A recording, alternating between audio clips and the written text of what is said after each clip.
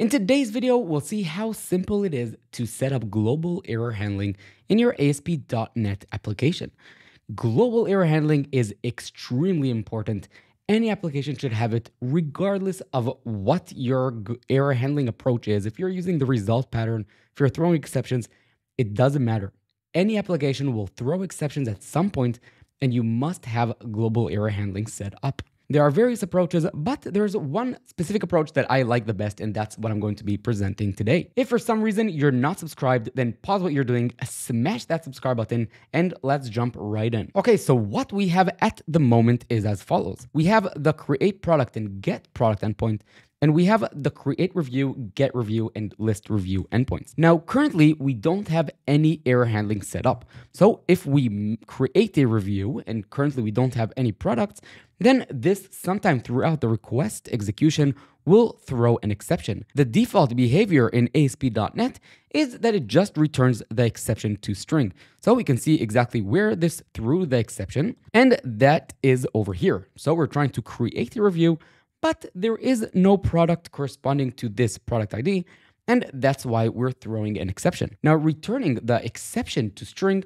is great if you're just trying to debug and understand what's happening. You're working in a local environment, in development environment, whatever. But in production, of course, you don't want to return the exception to string. The exception can contain in it customer content, confidential details, implementation details that you don't want the client to know about. Also, in this specific case, we actually just want to return 404 to the client. But generally speaking, your application will throw exceptions and you need to know how to handle it. So let's go to the program CS and let's add global error handling. You can imagine this, if you're not familiar with global error handling, you can imagine this as a try-catch that surrounds the entire application. And when an exception is thrown, then it is caught in this global catch clause, and you can decide how you want to return a response to the client. There are various approaches for adding global error handling, but we'll look at my specific favorite way to do it. This is true since ASP.NET 7. So if you're using .NET 7 and above, then you can use what I'm going to show you now. Let's create here a new extension method, and let's call this add global error handling. And let's go over to the service collection extensions, and over here, let's add the add global error handling. For now, all we're going to do here is to add the problem details. If you're not familiar with problem details, then this is just a specification for the format of the error response back to the client. It comes down to returning not application JSON, but application/problem JSON. And in the response content, then you'll have specific properties that if all backend services use this error response format, then the clients have a standardized way to parse the error response. So this line over here adds to the dependency injection IOC container the required services to format the response according to the problem detail specification. We can see this simply by rerunning the application, and I see I have an error where this is called error and not error. So let's run this again. So if we make a request now that throws an exception, then already we get a completely different response that follows the problem detail specification. We can see we have the problem JSON alongside the various other things corresponding to the problem detail specification. Plus, we have here what's called an extension property that contains inside it the exception. So again, all we did was to add this line, and this line added the required services to the dependency injection IOC container, and then the default ASP.NET middleware that uses these services said, okay, this service is configured, then let's go ahead and use the problem details response. But we actually want to use a different middleware altogether to handle the errors.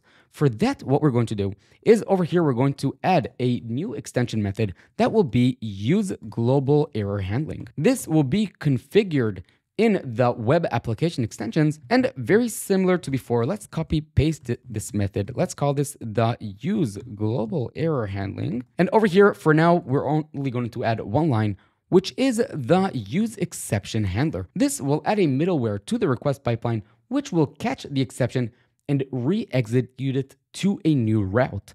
So what we can do is as follows. We can say over here error. This will add a middleware that will catch the exception and re-execute it to this given route, meaning that now we can define an endpoint called /error, which we can go ahead and configure how the error will be handled. But for now, since we aren't going to be customizing anything yet, I'm going to simply remove this and leave it with the default behavior. Now, if we make a request again, then I want you to notice that the response again is different because we're using a different middleware to handle the exception. The default middleware returns the exception to the client, but this middleware doesn't. All we get back is as follows. First of all, we're using the problem detail specification, which is great. And in the response content, then we only have the following 3 properties. Now, you might think to yourself, why is this better than the previous response that had more details? And the answer is that privacy and security is a big deal. You want to make sure that you're not returning sensitive information to the client. The exception message may contain in it sensitive details, and you don't want to return that to the client. So now we have the bare minimum that we need for global error handling. So what we did, again, is we added the add problem details method, which simply adds the required services to the dependency injection IOC container. Alongside this, we also have the use exception handler, which registers a new middleware, which will log the exception and return some error response to the client. But when something goes wrong, we don't only want to return these details, we also want to return some other details. For example, a trace ID, a correlation ID, the service version. There are various things that the client can use now when an error occurred to understand and debug what went wrong. To customize the problem details response back to the client, then we want to go back to the program CS where we're configuring the global error handling. And over here, we want to update the options. What we want to do over here is to customize the problem details. Now, this is available, I'm pretty sure, since .NET 7, and this makes our life much easier. Because what we can do is the following. Over here, we have a context. This is some problem details context that we can use. And this in it not only allows us to say problem details and we can add various extensions. We'll look at that in a minute. But also this context has in it the HTTP context, which of course gives us access to various other properties that we may need that are specific for this request. Now, the first thing I want to do is in the extensions, just to show you how this works. So if I just add here something random and I give it some value, this change alone updates the response to include this specific extension property with this value. So if we make a request again that throws an exception, then alongside the other properties, these properties are built in, like we said, but this added the following extension property. Now, we can also add in it more complex things. So we can add, for example, over here, an object. We can have this be, let's say, error and something, something. And now if we make a request again, then we get the response, but we can put inside other objects as well, which means that we can customize the response, add whatever properties that we want.